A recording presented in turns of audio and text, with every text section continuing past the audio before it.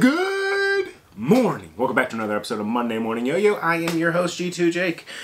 Last week was really just a Nebula Decade prep week. So you guys got those invoices. If you paid them, you'll start seeing tracking attached to them today. So first wave will be going out. Depends on if I beat the mailman today. Otherwise, they'll be going out Tuesday and Wednesday or today and tomorrow. Just depends on when that mailman comes. So that was our main focus last week. Patreon page, we updated a giveaway for one of those testers from anodizing. We've got 2 more giveaways going up this week, and we have 2 lotteries going up if you want a 1 of 2 raw. We don't let a lot of raws out. We updated it as a perk for the Patreon members to be able to get some of these limited raws, lottery style. So 2 more giveaways going up on there this week, and 1 of 2 raws going up. I keep one of the protos in my office for the collection, and then the other ones are lottery style. That doesn't mean lottery price, that means lottery for the ability to buy it at the price listed.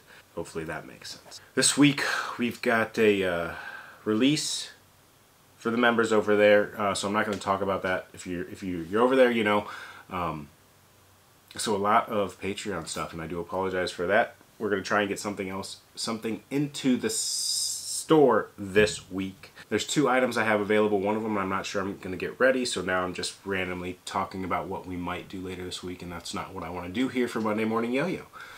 So the biggest plan this week is get your Nebula shipped, run those contests over there, and do the members only release.